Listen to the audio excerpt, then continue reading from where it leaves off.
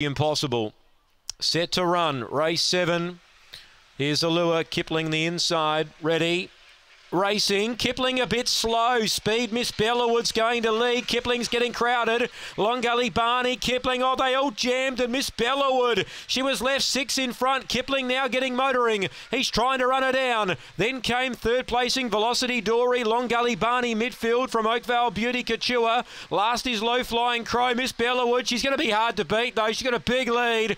Kipling can't get her. Neither can Velocity Dory. And here's a bit of an upset. Miss Bellawood's going into a Adelaide Cup final. Second, Kipling, I think, just from Couture, who got powering home late.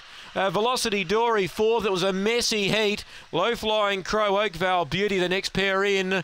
And Miss Bellawood has run 29.63 for Gino Gregorovic.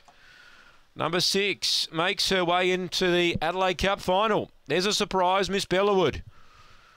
Well, when there was trouble and she was left that far in front, you could sort of tell that she was going to be hard to catch because she's a greyhound that's probably better over 600 and beyond.